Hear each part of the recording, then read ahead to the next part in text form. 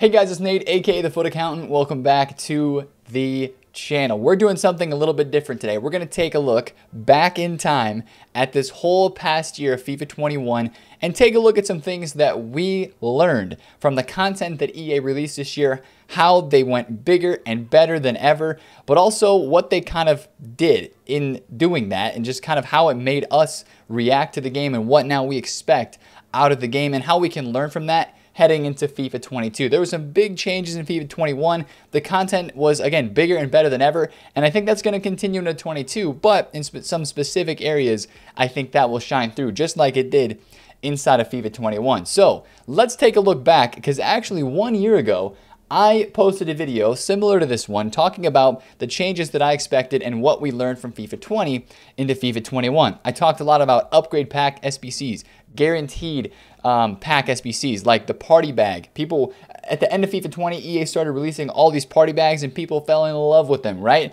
And that is, again, something that we learned this year in FIFA 21 is that the party bag SBC, the gamble packs, people absolutely freaking love those. So again, there was a lot of stuff that we expected to see in FIFA 21, and it actually came true, right? In this video, I talked about SBC player prices, right? You see me here talking about like fluctuations on this graph of an 83 rated card and how 83s were so cheap in FIFA 20, and then you look at 83s this year like, man, SBC fodder was more expensive as a whole. So we're going to talk all about this kind of stuff today. I think what we're going to start off with, though, is we're going to talk about SBCs, right? We're going to talk about SBCs, player SBCs, packs, then move into objectives, and then move into the market. So SBCs, which by the way, at the beginning of FIFA 21, I don't know why EA did this, and they're changing it for 22, but they made the SBC tab way too hard to find. Obviously, you figured out where it was after, a little bit on the menus, but they made SBCs way too hard to find for the casual FIFA user, right? I think that goes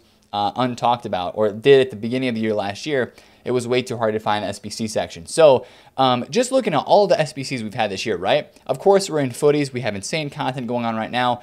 But all year long, we had just a big improvement in the number of player SBCs. Now, obviously, not everything was great value. Not everything was an SBC that you wanted to do and, you had to do, right? But if you take a look back at some of the most popular players in FIFA Ultimate Team last year, take a look at some of these most upvoted players on Futbin, right?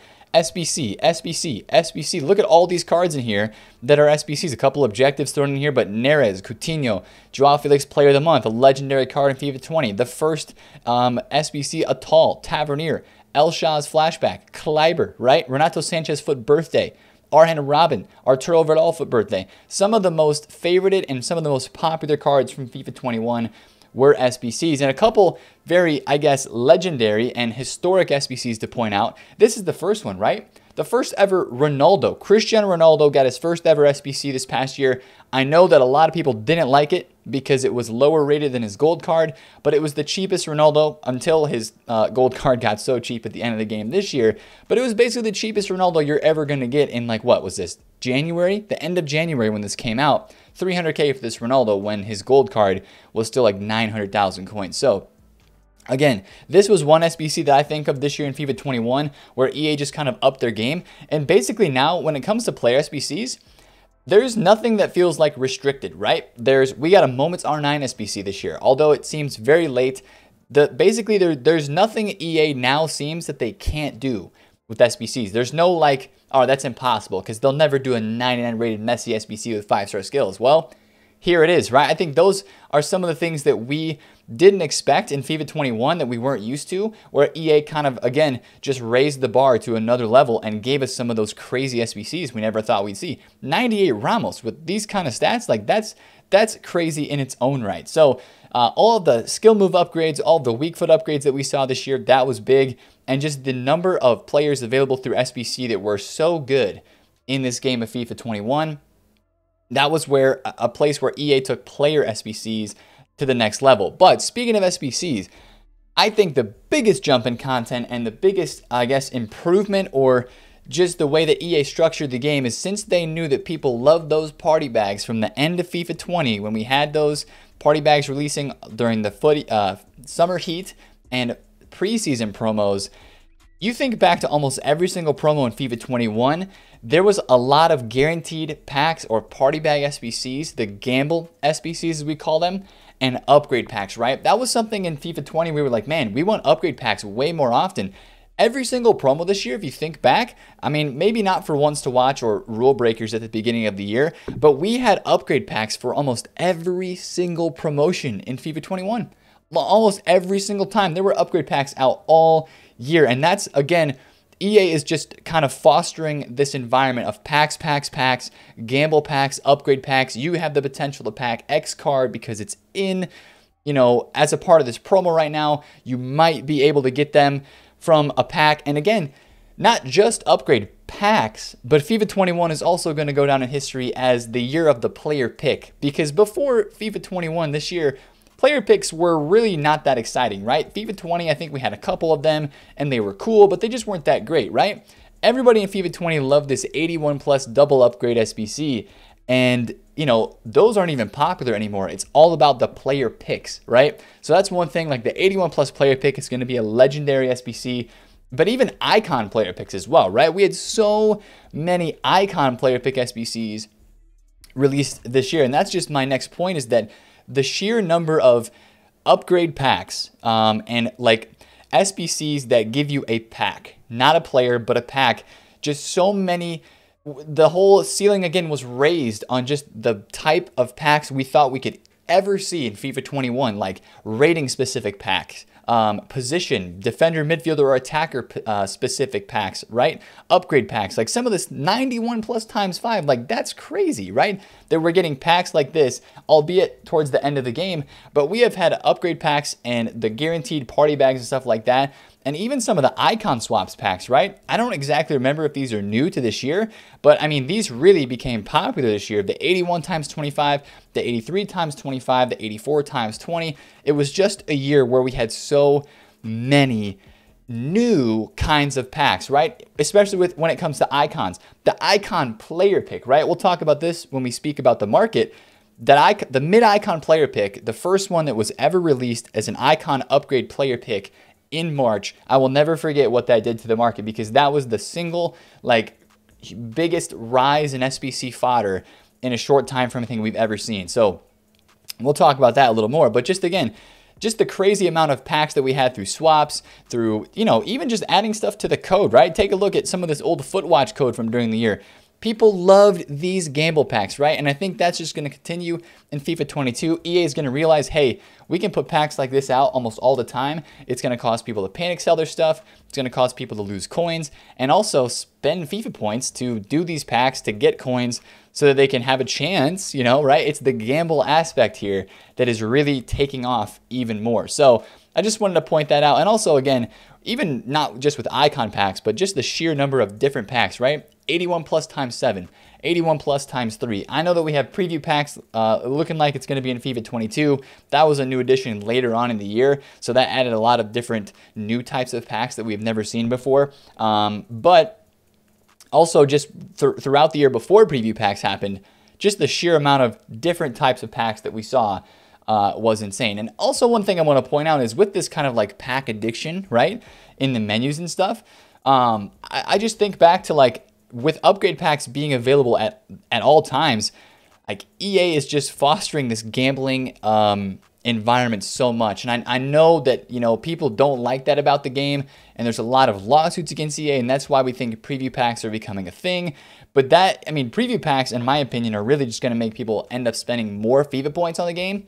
Especially if you think about it, in the early part of the game, people don't have many coins. They want to save those coins. Coins are precious early on, right? So they're going to put on, maybe if they pack something sick from a 25K pack, they might chuck on, you know, $5, $10 of FIFA points so they can buy that pack and not have to spend their coins on it. So, you know, stuff like that I think is still going to be a big thing in FIFA 22, and they're probably going to take this to the next level as well, which I'm excited to see. It's going to be dope, but also from a market perspective, it's going to be very interesting. So that's what I wanted to talk about with packs, the guaranteed packs, the party bag, and just like the gamble aspect of this stuff, and the player picks as well changed the way we see packs and we see content, and our expectations for content in FIFA 22 has never been higher because of how much they raised the bar in FIFA 21. So that's enough about SBCs and packs. Let me know in the comments what you think about all that stuff. Of course, there's going to be some things that I forget in this video because there's just, again, a sheer amount of content that was released this last year. The sheer amount is just insane. So I'm gonna forget a few small things here and there, but if you think of anything, definitely drop it down below in the comments. I think that objectives in FIFA 21 also took off to new heights that we had honestly never seen before. Honestly, this went under the radar, but the Silver Stars and the Silver Beasts. My only problem with this is that we didn't have a game mode to use the silvers in that like gave decent rewards, or you didn't have much motivation to use the Silver Stars for most of the year. I know right now we have Silver Week and League Plus, but it's basically the end of August and I'm recording this. So like, that's kind of dead and gone, right? So I love Silver Stars though. I love the idea, and just the amount of packs and the amount of content that was in objectives this year was pretty nuts. If you think about it, every single promo that we had on a Friday, we were getting objective cards, right? Think about like Team of the Year. We got the, or Future Stars, we had that Club 80 Hullet Gang Tonali, right? We had so many objective cards that were released throughout the whole entire year that it was so easy in FIFA 21 to have an untradeable team. It was easier than ever with the amount of cards that were available through objectives, weekly stuff, through milestones, right? I think back to some of the milestones early on, the league-specific ones. We had Prem, we had Serie A, we had La Liga, Ligue 1, and there were some great cards that were available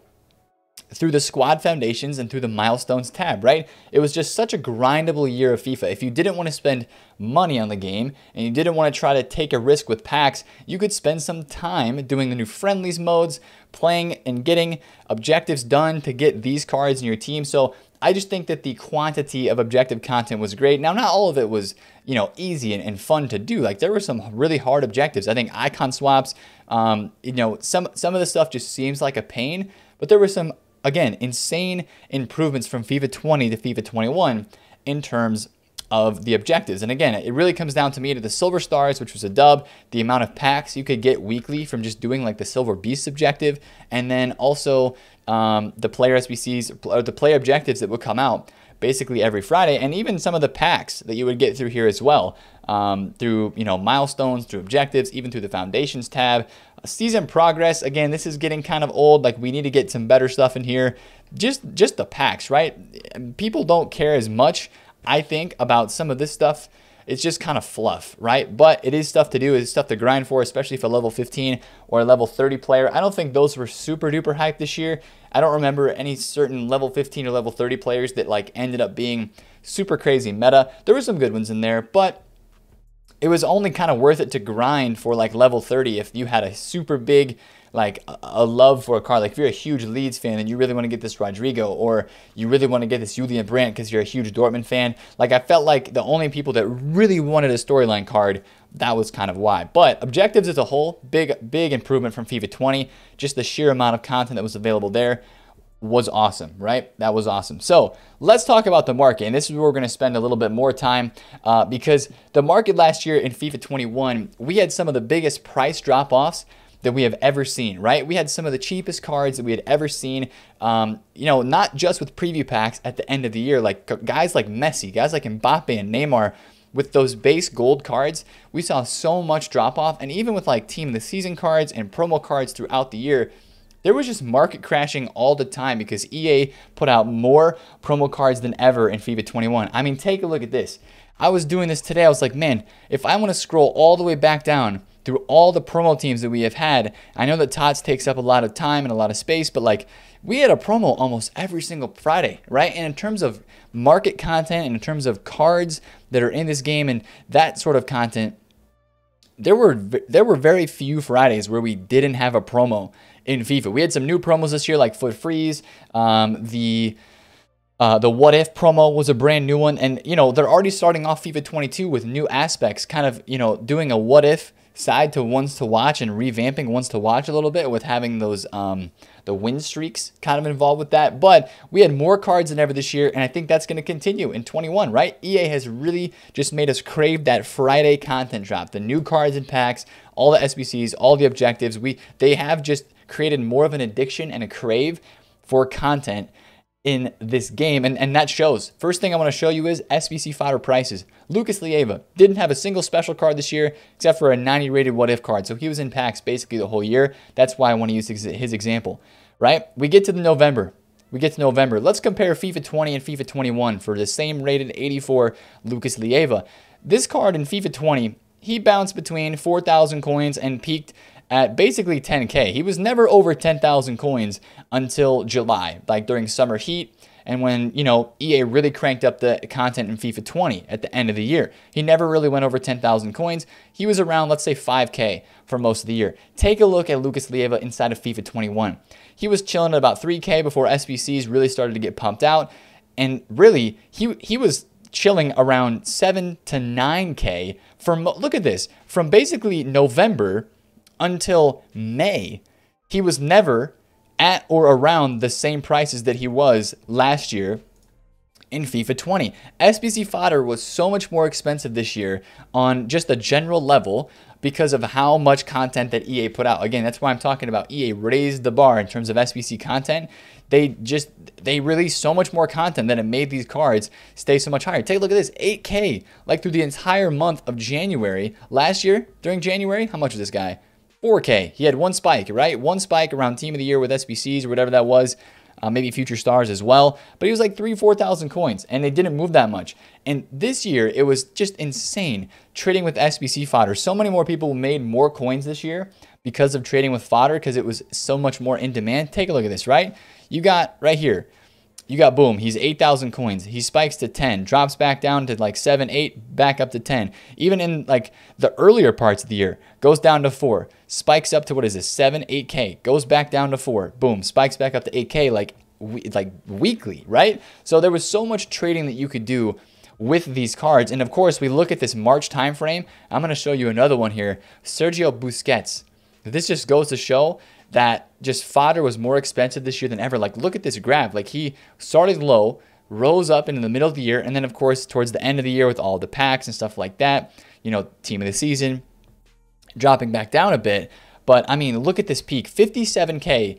Basically, 60,000 coins was the peak for the Sergio Busquets, 87 rated in FIFA 21.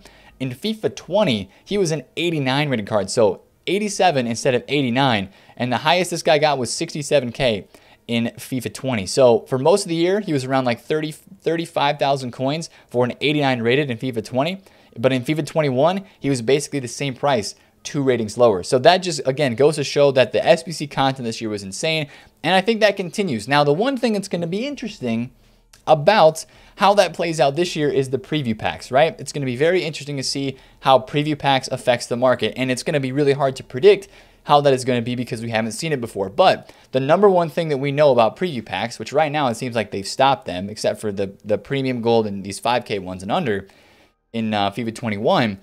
But what's going to be really interesting to see and what we know about preview packs is that there's supply. There's tons and tons of supply, and that's why we've seen cards drop off a bunch, meta cards drop off a bunch when they go back into packs during this Footies promo, is because preview packs just supply them so freaking much. So I do honestly think that's going to affect the market a lot inside of FIFA 22. And I think it's just going to depend on the pack weight from these preview packs, how often they are released inside of the store for, you know, we'll be, of course, assessing that as it comes. But preview packs is going to be a huge, huge part of the market this year and how prices react because of that. But let's talk about player prices, right? I'm going to show you an example of a team of the season Mbappe because, again, just like we saw SBC fodder going up and such a huge push towards the squad building challenge content, take a look at some of the meta cards in this game and the drop-offs that they had, some of the biggest in history, right? Tots Mbappe, FIFA 20, starts off at 3 million coins, drops down to 1.9 at his absolute lowest during the year. Tots Mbappe, FIFA 21, starts off at 5.7 mil, right? Obviously a more meta card, the links to Neymar, more meta than FIFA 20 for this Mbappe, in my opinion, more sought after. And you saw things that were super duper meta this year in FIFA 21, they were more expensive than ever. Tots Neymar, extinct at 10 million coins, right? That was just an insane price right away. But people, this year as well, we talk about meta cards, paid more and more and literally would pay whatever it took to get the most meta cards in the game. So last year, Tots Mbappe starts off 3.5 million coins. This year, he starts off at 5, high 5s. But look how low he goes. Last year, Mbappe barely went under 2 mil. This guy goes down to 1.1. This guy was released back in packs too. Don't make a mistake about that. He went from 2.5 down to 1.9. He was released back in packs during summer heat and during preseason and all that stuff. This year, Mbappe goes down to 1.1 mil. It's just crazy the amount of drop-offs that you saw in this game. I mean, you even take a look at gold Mbappe both years, right? 89 Mbappe from FIFA 20 started off at about 1.1 million coins, dropped off to be 60K, but in April, he was 520K, right? What about Mbappe this year?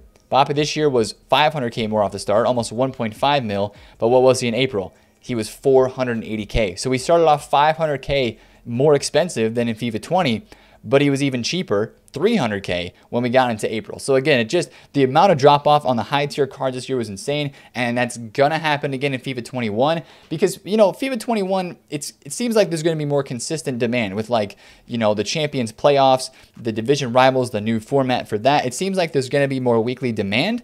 But still, the reason why those cards drop off so much is because EA is continually releasing players through SBCs, through objectives, and more cards, more promos than ever, and that just creates turnover, and it creates people saying, okay, I'm going to sell my Mbappe, sell the card that I have to go get the new card, the next biggest and greatest thing that has been released into packs. So in terms of the market in FIFA 21, I think what we can learn is there's going to be more price fluctuations than ever. You thought FIFA 21 was crazy with panic selling and even with outside market influence like traders, stuff that we do, not specifically guys on like this channel, but specific trading groups that, you know, shout out a specific player and say, hey, go buy this card and artificially inflate the market. Just the amount of investing and Patreons, that influence on the market was greater than ever, and that's going to be taken to a whole new level because more and more people get involved with that stuff, especially with how easy it was to make coins in FIFA 21. People had a good year, right? And they were able to have more coins than ever.